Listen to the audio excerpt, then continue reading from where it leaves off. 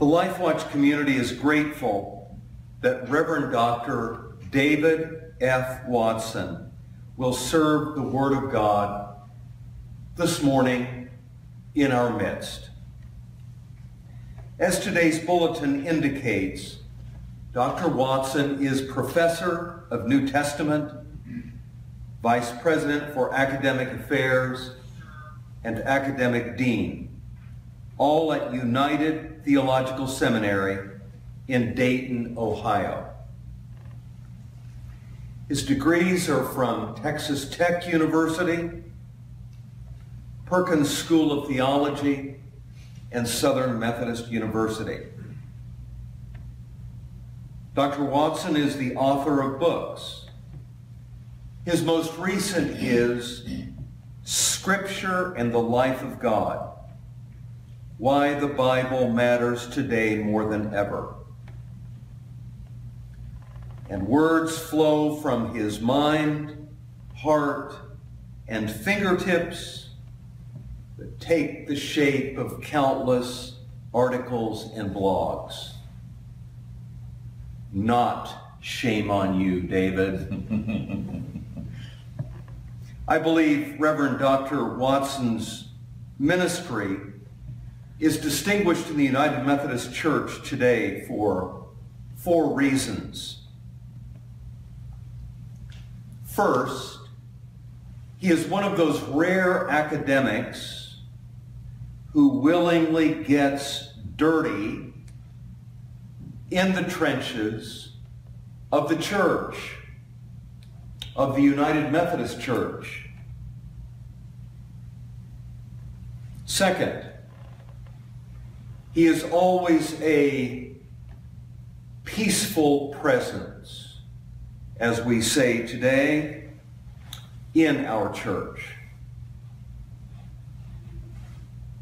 Third, he routinely points to the glorious light of revelation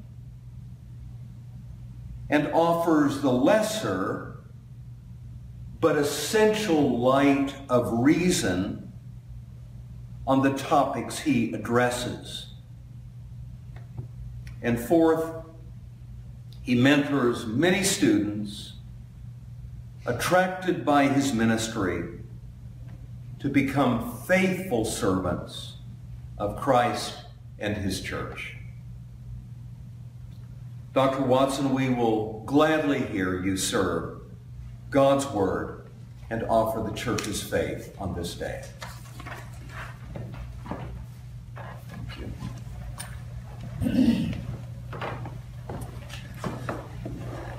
Thank you, Paul, for that introduction. Thank you for inviting me to be here today. I am very appreciative. Thank you for Paul Crickler, who has done so much to get this organized and is such a faithful attendee of these events. Thank you, Dr. Susan Henry Crow, for having us here today. It's an honor to be here in this historic building. Before I should begin, if I sound or become more hoarse today, I just want to apologize. I've been in Cuba for 10 days, and the combination of travel and no sleep hasn't been really good for my voice, but I'll do my best. I once wrote on my blog that I felt secularism is dangerous. A former student of mine, before I was teaching in the seminary at a different institution, wrote back incredulously, "Secularism is dangerous?" Her meaning, I think, is that religious people have done more than their share of harm in the world. And in that, I agree with her. But I maintain that for all the liabilities that attend religious belief, the Christian faith has the capacity to lead us into an ethic of life, while secularism will lead us into an ethic of death. Our scripture teaches us that each man and woman is fearfully and wonderfully made, bearing the divine image, standing as the pinnacle of God's creation.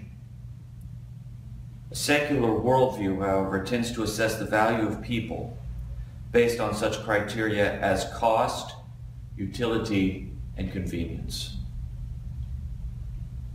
In the early church, there emerged what we now call two-ways theology. We see this at the beginning of the ancient document called the Didache, which begins, "There are two ways, one of life and one of death, and there is a great difference between the two ways." Secularism is both dangerous and deadly, but equally dangerous and equally deadly is a religious tradition that has adopted the values of secularism, dressed them up in pious language, and called them Christian.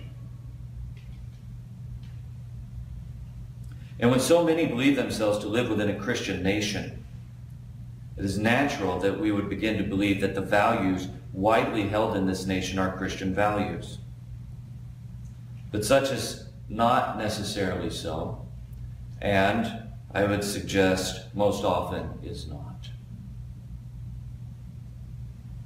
The human mind, said John Calvin, is a factory for the making of idols. The human mind, regardless of the nation in which one happens to live, it is disordered by sin. God's ways are not our ways. God's thoughts are not our thoughts. We can't see the world in the right way apart from the atoning work of Jesus Christ and the power of the Holy Spirit. On our own, we don't know who we are. We don't know whose we are. We don't know the origin of human life, nor do we know its intended telos. Historian Felipe Fernandez Armesto puts the matter cogently. Humanity is in peril, not from the familiar menace of mass destruction and ecological overkill, but from a conceptual threat. By ourselves, we are incapable of knowing who and what we really are. And it is only through the divine revelation given to us in Scripture that we can begin to comprehend our identity and worth as human beings. Consider the words of Psalm 8. What are human beings that you are mindful of them? Mortals that you care for them. You have made them a little lower than God and crowned them with glory and honor. It would be easy for us to think that this psalm is about the greatness of humanity. After all, we like to ponder our own greatness. That's what the story of the Tower of Babel is all about. We marvel at what we've done, at what we've achieved, and what we have built. But the words of Christ echo in the background. Do you see these great buildings? Not one stone will be left here upon another, and all will be thrown down. The God who called the universe into being out of nothing, who brought order out of chaos and breathed life into his creatures, is probably not especially impressed with the iWatch. The main topic of Psalm 8 is not the greatness of humanity, but the majesty of God. Human beings figure into this psalm because we stand within the context of God's creation. We're part of a larger universe which displays the glorious and majestic nature of God. And as part of this creation, we are led to ask, what's so special about us? With all the beauty of the creation around us, why would God care so much about us? Now notice that the psalm doesn't answer this question by saying, because human beings are so smart, or because we can use tools, or because we're artistic. In fact, the story of the Tower of Babel in Genesis 11 tells us that human ingenuity can become a source of arrogance, distancing us from God and bringing upon us divine retribution. Rather, the psalmist gives the reason that God cares about humans. It's not because, when the psalmist gives the reason, it's not because of anything humans have done at all. It is entirely a gift on the part of God. You have made them a little lower than God. You have crowned them with glory and honor. You have given them dominion over the works of your hands. You have put all things under their feet. You, O God, have made us what we are. We're a little lower than God, or another translation might be a little lower than the heavenly beings. But either way, consider the significance of that statement. What could we possibly do to deserve this honor? Nothing. We've done nothing to deserve it. In fact, we've done much not to deserve it. It is a gift born from God's love. And so the attitude of the psalm is one of gratitude. God has gifted us with this special relationship, and it is our unique relationship to God that defines us as human. If this is the case, then there is no circumstance that can for one moment diminish the inherent value of any human life. God has determined the value of human life. We are created, says Scripture, in God's image. Genesis 1:27. So God created humankind in his image. In the image of God he created them. Male and female he created them. When Jesus is asked about paying taxes in the temple, he basically says, sure, pay the tax. Give back to Caesar the coin that bears his image. Coin is just a means to an end. It's a way of getting by, but the whole person who bears God's image belongs to God. So render unto Caesar what is Caesar's, but render unto God what is God's. All of creation belongs to God, but we human beings belong to God in a particular way. We're created in God's image. All of creation is good, but only human beings bear the divine image. Now, what does this mean, that we bear the image of God? It's a difficult question to answer.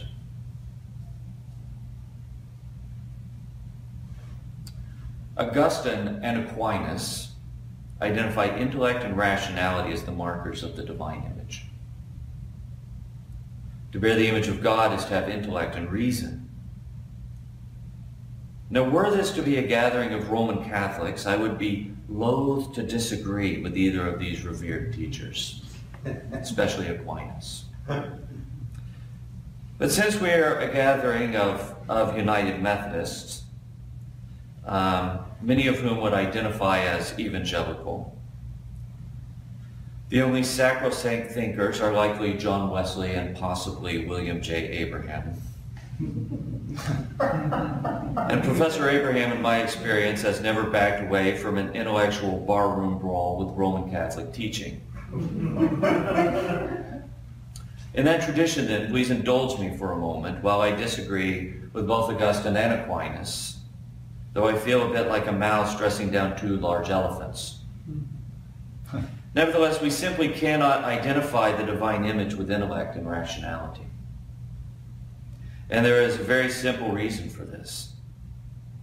To do so would mean that were we to lose our capacities of intellect and rationality, we would lose the divine image. Or prior to that state in our development, when we have intellect and rationality, we would not bear the divine image. We'd have to think of people with dementia as gradually losing the image of God. We'd have to think of people with profound intellectual disabilities as beings who may look human and be born of human parents, but lack the true image of God.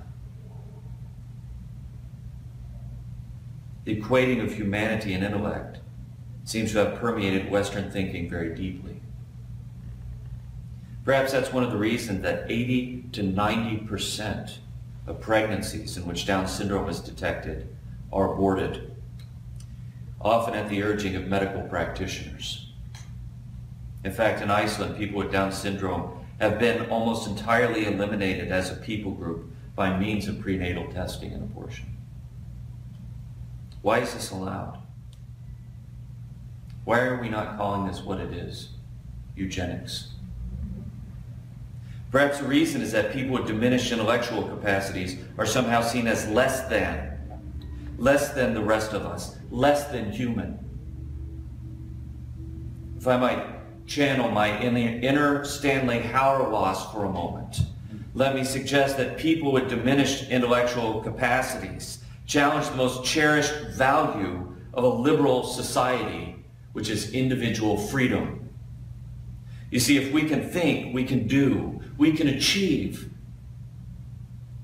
We have freedom, and freedom or choice has become the value above all other values. We want freedom to do what we want, to shape our identity and destiny. Today we have the freedom even to defy our biology, to reshape with a scalpel our appearance and even our gender. People with diminished intellectual capacities don't fit the template of human beings as entirely free, autonomous, and rational agents, and therefore they're viewed as aberrations. The theologian Hans Reinders summarizes this nicely. The culture of modernity, according to Hauerwas, seeks to get rid of people whose very existence makes a mockery of its most cherished ideal, namely the individual freedom. That individual freedom defines the moral meaning of a human being. And once again we pile stone upon stone, rebuilding the Tower of Babel ever skyward, celebrating what we can do rather than living into what God has already done. As an academic, I like reason. I'm all for it. In fact, I often wish there were more of it in this world. But to equate humanity with intellect is an erroneous notion that has had tragic consequences.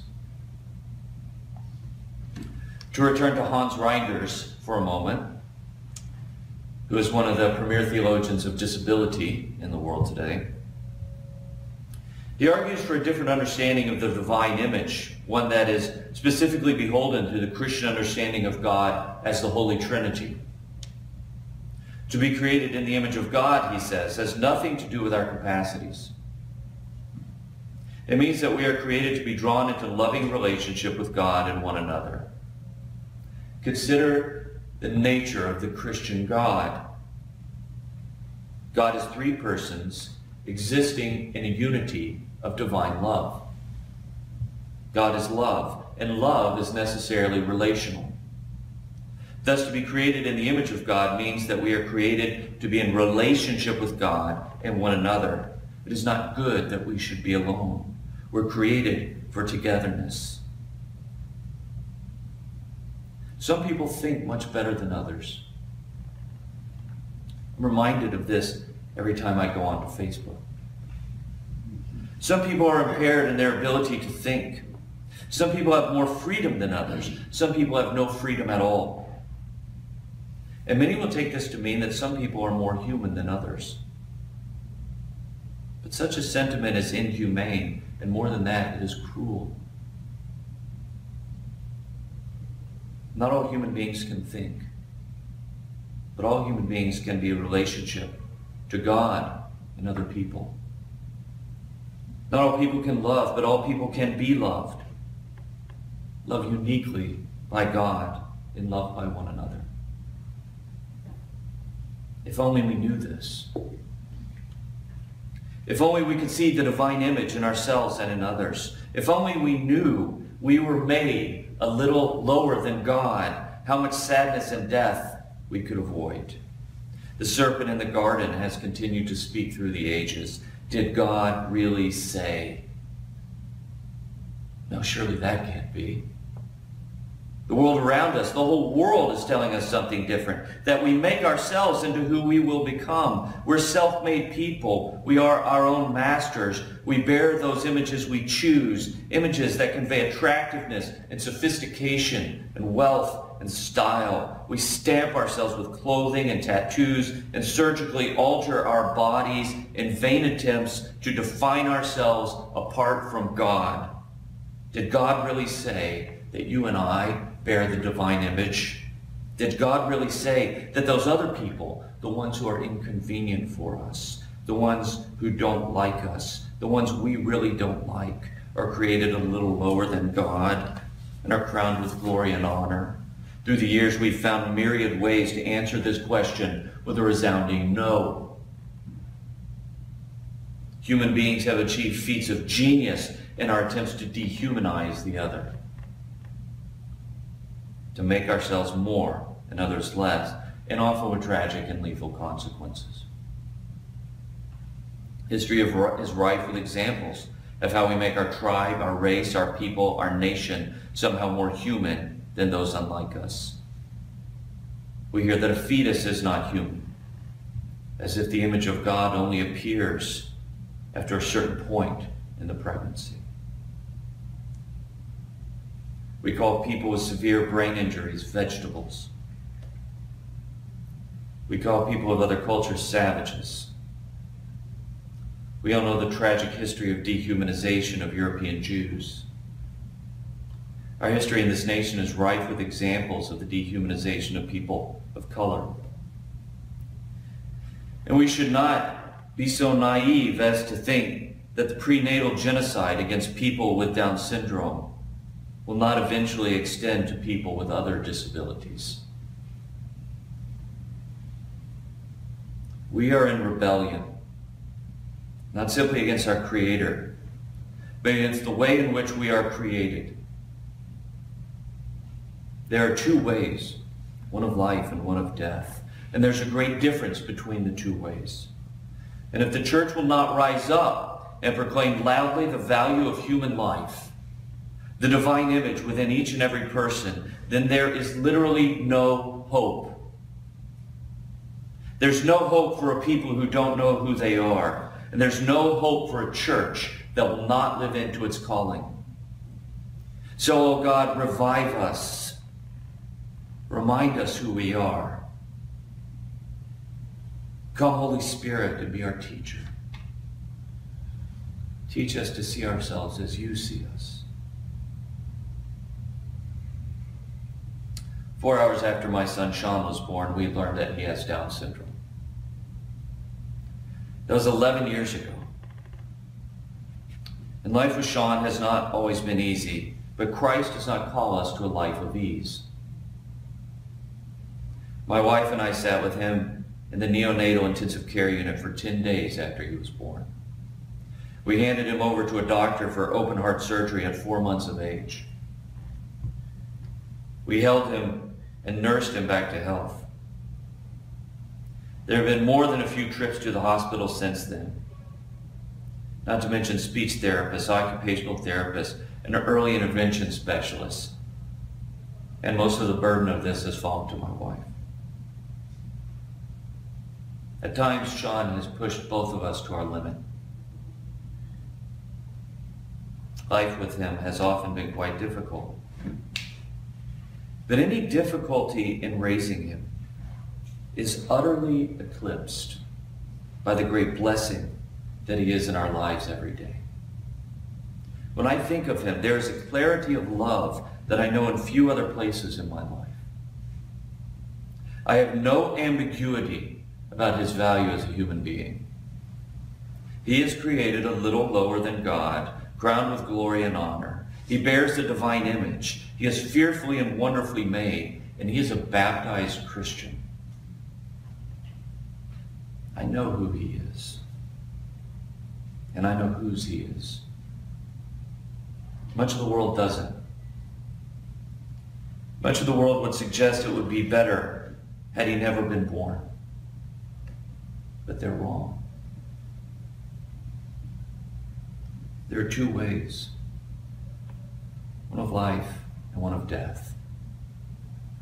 And there's a great difference between the two ways. In the name of the Father, and the Son, and the Holy Spirit.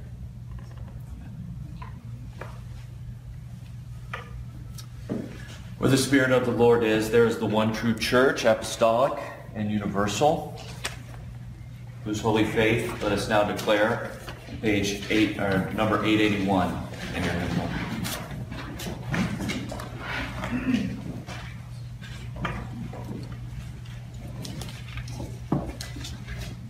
I believe in God, the Father Almighty, maker of heaven and earth, and in Jesus Christ, his only Son, our Lord, who was conceived by the Holy Spirit, born of the Virgin Mary, suffered under Pontius Pilate, was crucified, dead, and buried. The third day he rose from the dead. He ascended into heaven, and sitteth at the right hand of God, the Father Almighty. From thence he shall come to judge the quick and the dead. I believe in the Holy Spirit, the Holy Catholic Church, the communion of saints, the forgiveness of sins, the resurrection of the body, and the life everlasting. Amen.